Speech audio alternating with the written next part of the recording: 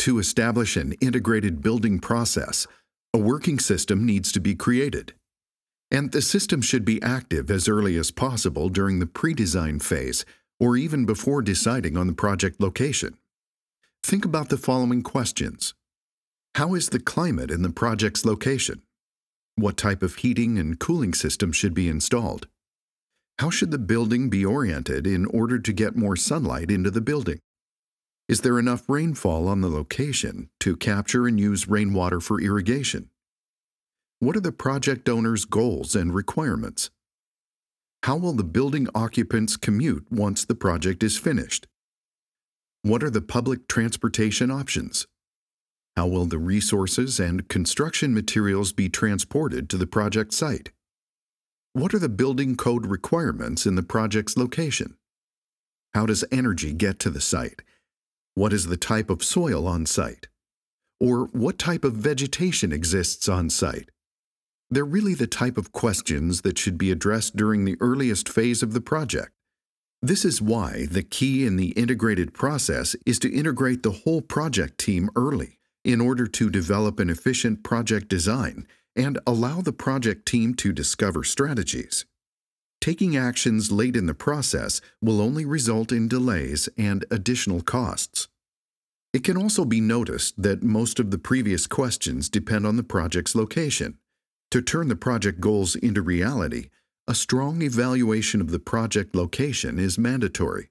The project location should assist the project teams rather than creating challenges. The preferred sequence is to set the project goals first and then choose the location that best fits to those goals.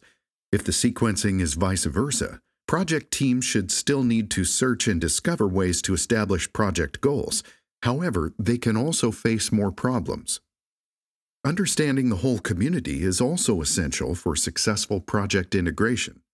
If people need to drive single-occupancy vehicles to commute to a building, the project will generate greenhouse gas emissions. The climate in the project location is another factor which will impact all the building systems. The soil type will also change according to the location, which will affect the whole structural calculation of the building in turn and lead to changes in the whole structural design. As with a weak soil, a building can need a deep foundation.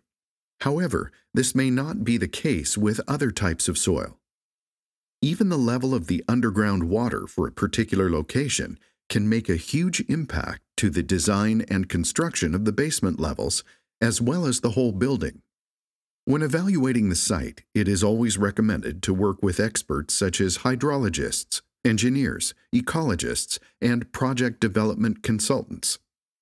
Evaluating the zoning and local codes, International Code Council, Americans with Disabilities Act, and all other applicable laws for that location at the beginning of the project is also essential. Most of the mentioned laws will depend on the project's location, and they will take precedence over LEED requirements. For example, zoning and local codes will determine the building height, type of project to be constructed, size of the building, or the minimum parking requirements for a particular location, not LEED. Now, let's summarize the main principles of the integrated process. Rule number 1: process matters. Or, in other words, the system should work efficiently. Rule number 2: start early, which means that the system should be active as early as possible. Rule number 3: follow through, which really means that the commitment should continue throughout the life of the project. It should not end with the completion of construction in order to ensure the project strategies are maintained and all the building systems are still efficient through the building operation phase.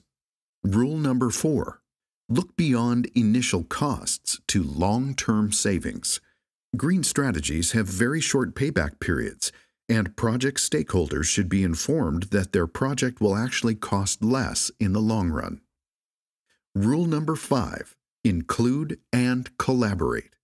The professional project team should work together with the members of the community and always look at the big picture.